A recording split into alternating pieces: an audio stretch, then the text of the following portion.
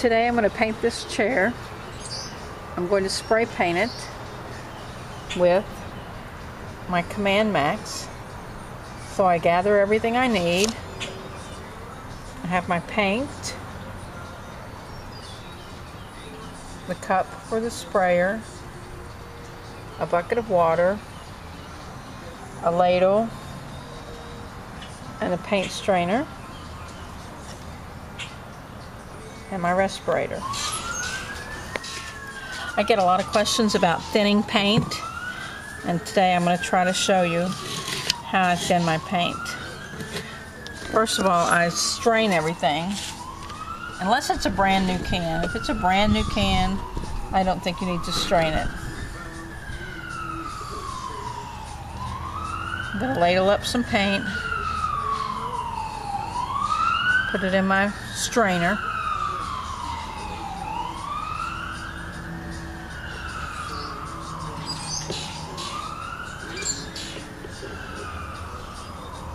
The good thing about this CommandMax, it's a fine finish sprayer, and because it is a fine finish sprayer, you don't need a lot of paint for your projects. I never fill my cup up. Now I've put in about almost two ladles of paint, and I'm going to put in this ladle of water here, trying to get some of my paint off with it.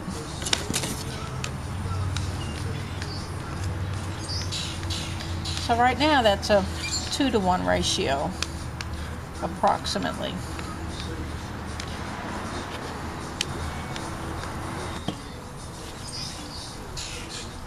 Squeeze all that out. I'm going to stir it. Immediately put your strainer in your bucket of water so that the paint doesn't clog it up. So right now that's a ratio of 2-to-1. It's pretty thin. I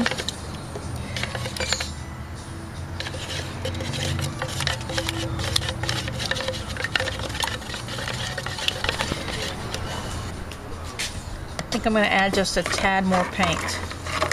Now, this is a messy job. Nobody said it wasn't messy. So I'm going to get my strainer back out here.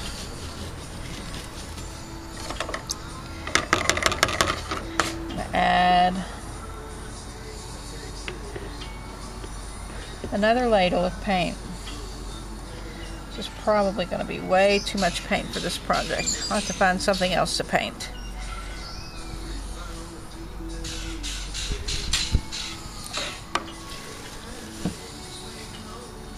So now we're currently at about 3 ladles of paint and 1 water.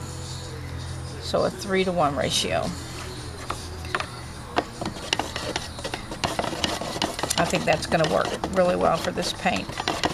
The reason I can't give you an exact ratio proportion is because paint is different. Every brand of paint is different. Some paints are thick, some paints are thin. Can you get a feel for the consistency? It's pretty thin. I don't know if the camera can pick that up or not. Think about spray paint. Think about that can of spray paint you buy. It's pretty thin inside that can, and you shake and you shake and you shake to mix it all up, but it's pretty thin. That's the way I kind of base my consistency, because it is a fine finish. So that was about a 3-to-1 ratio. And see how I have I call it the straw, pointing forward like that? Just put your cup on there. This right here is how you can adjust your spray on the CommandMax. It just keeps you from pushing the trigger farther in.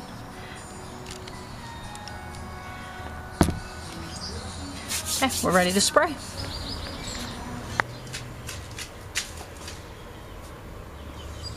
When I decided to do this project today, I had no idea that I was going to be vlogging it or using the video camera. So you just have to ignore how I look, okay?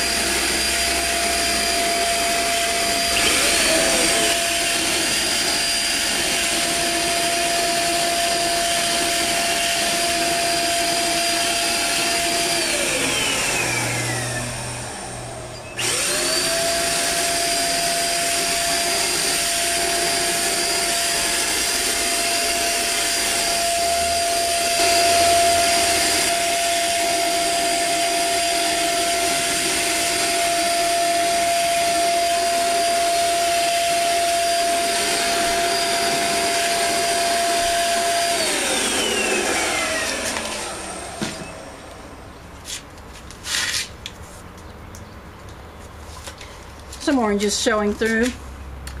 I think I should have primered.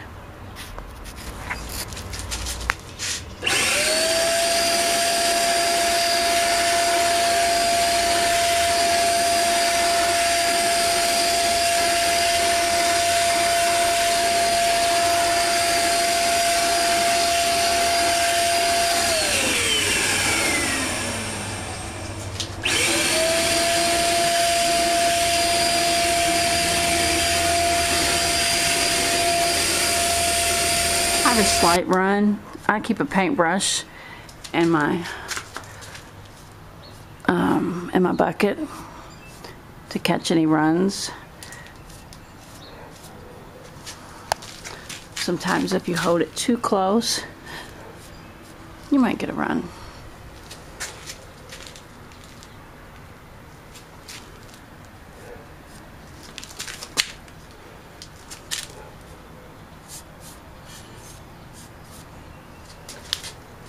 I'll just spray one light coat over that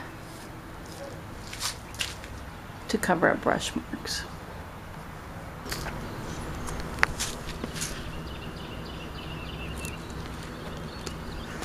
Now I want to show you how easy it is to clean with CommandMax. I'll clean out the cup.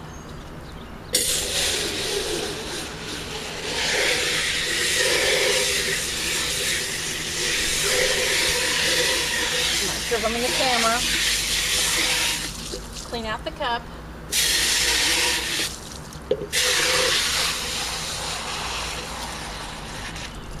Fill it up with water. Remember that you are working with water and electricity, so be very careful.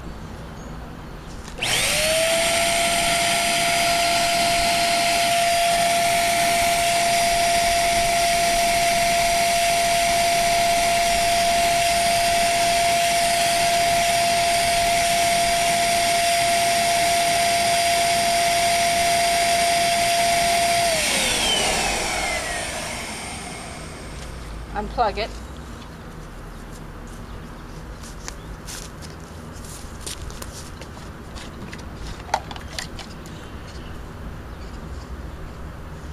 Very little to clean on this CommandMax. This is the straw, I call it. I don't know what it's called, but this is what I call it. Run water through there. Here you have, this is where your nozzle is. You have these two pieces.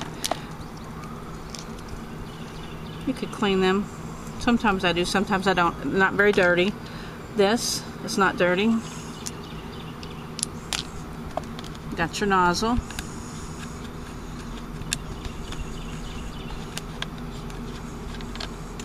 So there's the nozzle. I'll hose that nozzle off.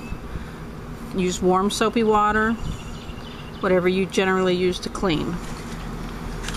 I clean the nozzle.